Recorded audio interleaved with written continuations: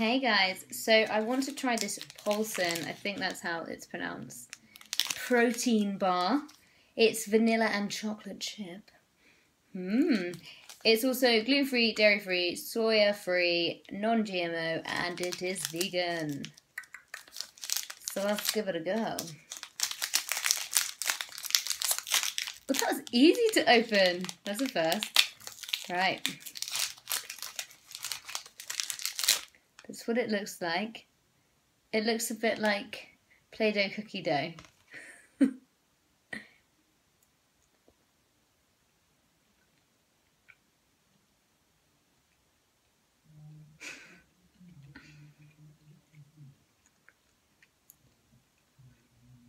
It also tastes a bit like Play-Doh cookie dough.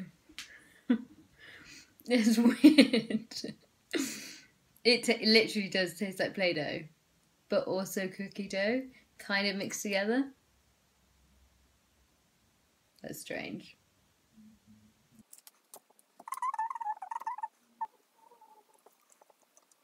I'm weirdly enjoying it. I mean, it's not nice, but I'm kind of enjoying it. I think it's because it does have that kind of aftertaste of cookie dough. So while you're eating it, you're a bit like...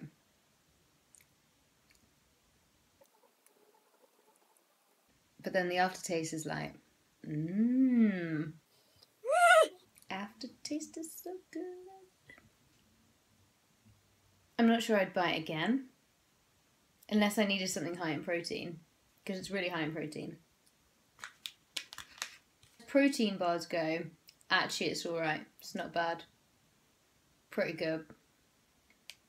But, it's a bit confusing on the old brain.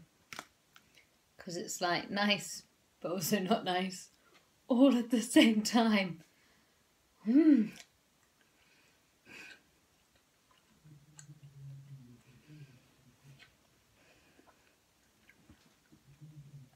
So it's kind of a...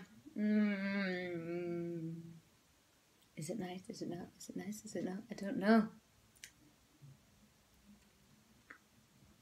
But I'm going to continue eating it because it's not that bad. And I quite like the aftertaste.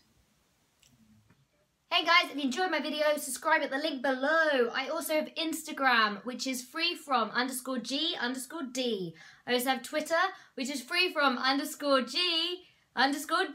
I also have a blog, which is www.glutenfreeveganweb.wordpress.com.